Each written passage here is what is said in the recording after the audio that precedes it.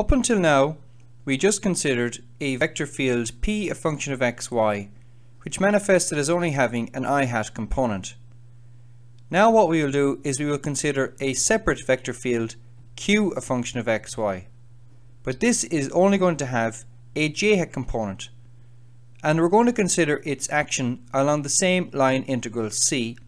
And having looked at what happened with the vector field p, we'll see if we can infer the results for the vector field q. Once again, we are going to break up the vector field c into two different paths, namely x1 of y and x2 of y.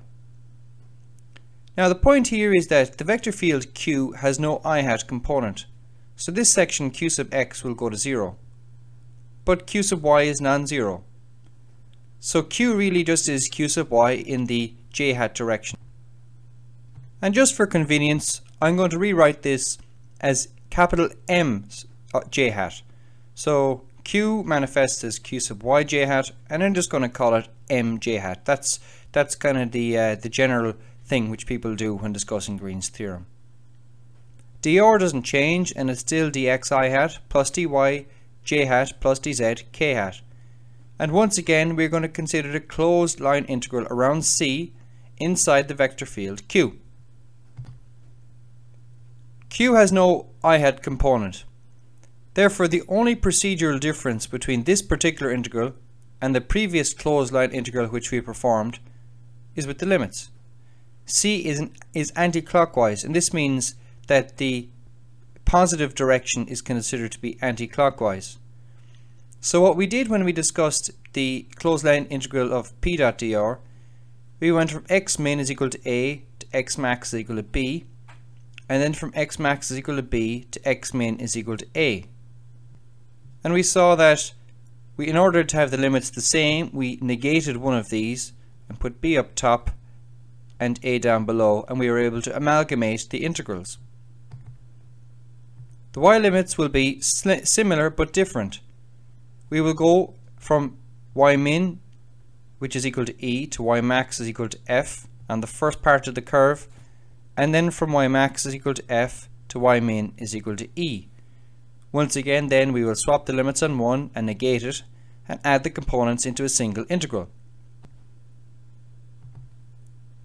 Let's look at this graphically. So we have the same curve on the same plane. We note that we have x min is equal to a down here and x max is equal to b. So in the previous integral we went from here to here and back around. Now what we are going to do is go from here to here and back around. So looking at our closed line integral going anti-clockwise, q dot dr is going to have only a j hat component. Well, it's actually going to be dimensionless, or it's going to have no direction, but the j hat components will be the only ones that count. So we have m dy. So we have two sections of integral going from e to f and then from f to e. Now note, by the way, from e to f we're integrating x1 of y and y, but from f to e we're integrating x2 of y and y. And this is important. It is opposite to what we had seen in the past. When we discussed p dot dr, the first component we had x, we had y1, and we had y2. Now I know you might say this is a matter of the order, but you'll see why it's important to note which is which.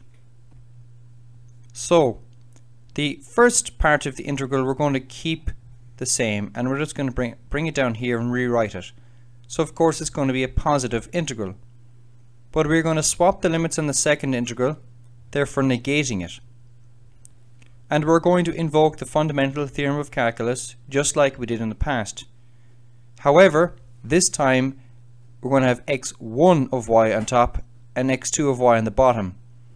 Whereas when we discussed p, we actually had y2 of x on top and y1 of x on the bottom. So just be careful with this because it could cause confusion.